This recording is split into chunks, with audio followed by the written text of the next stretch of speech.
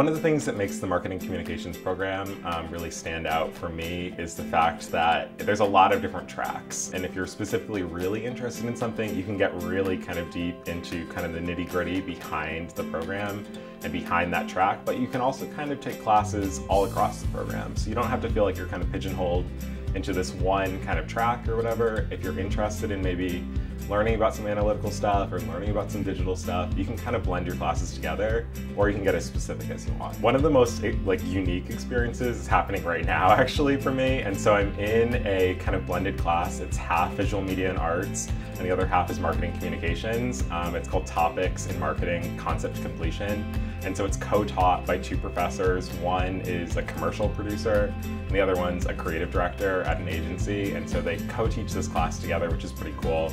And so we create commercials, basically. So we're storyboarding our first commercial right now.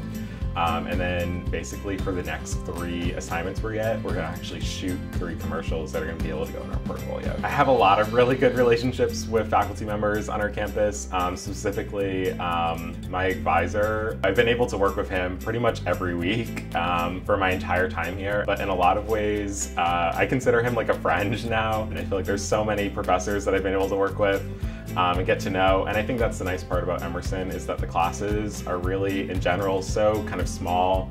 The biggest marketing class I think I've had is about 20 students or so, and you're going to be working with the professor a lot, you're going to get to know them, you're going to be able to develop that relationship, and then if you're really interested in maybe the work that they're doing, kind of setting some time aside to get to meet them and get to know them a little bit better, and they might be able to give you a lot of great opportunities from it. I want to pursue a career in environmental marketing, and so the work that I've done in internship and classes has really prepared me to create the portfolio that I want to show to employers someday.